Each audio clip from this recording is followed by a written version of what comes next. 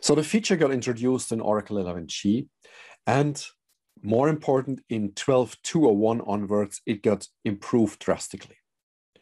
The idea of incremental stats is, if we have list or interval partitioning, that in order to update the global statistics, we don't have to revisit the existing statistics because we store the so-called synopsis in sysocs table space. So statistics collection with incremental stats in partition environments can be way more efficient and with less overhead. There are a few known pitfalls. One of the typical pitfalls is that the synopsis in releases before 12.2 could consume a lot of space. And when I say a lot of space, I can tell you that we've seen custom environments where the synopsis alone consumed more than 1 terabyte of space in sysocs.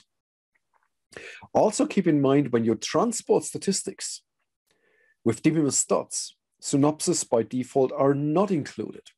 So if you would like to include them, please use the extra call being available in DBMS stats. Now with 12.2, the feature got significantly improved with a new algorithm for the synopsis. But the new algorithm is not picked just by default. So we have to do a little bit. Now I would like to show you at first the concept of incremental stats and then show you the configuration steps we need to take. And at third, then explain what you should do when you upgrade to 19C. The concept, we see here an orders table with a few partitions for each data partition. Now, when we have incremental statistics on and we create new statistics, for each partition, we'll store statistics, but partition level stats. But in addition, we also take note, and this is called a synopsis in sysocs table space. With the information, the partition level stats, we can now calculate the global statistics for that table. So far, so good.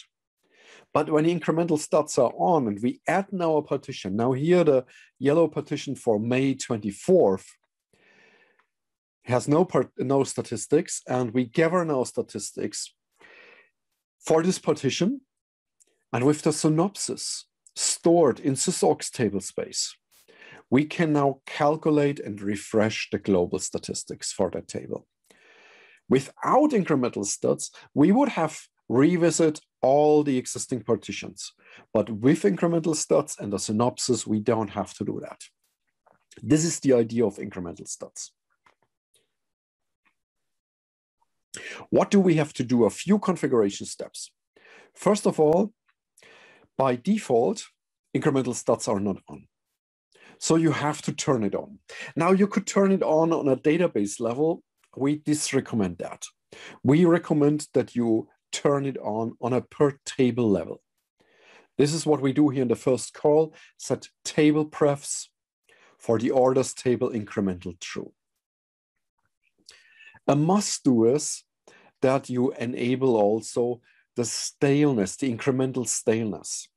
Because by default, if I had just, let's say we changed an order given a week ago in one of the existing partitions, then without incremental staleness, the statistics for this old partition will become stale right away. So that stats need to be recollected or regathered. With incremental staleness, by default 10%, this existing previous partition could change more than 10% with DML and still will be considered as okay. And you can even tweak the staleness if you need to. There may be situations, depending also on the spread of data and the number of rows in your partitions. You could tweak the stale percentage. Here in this example, we set it to 15%. By default, it's 10%. But be aware, you need to enable the incremental staleness. It's not on by default.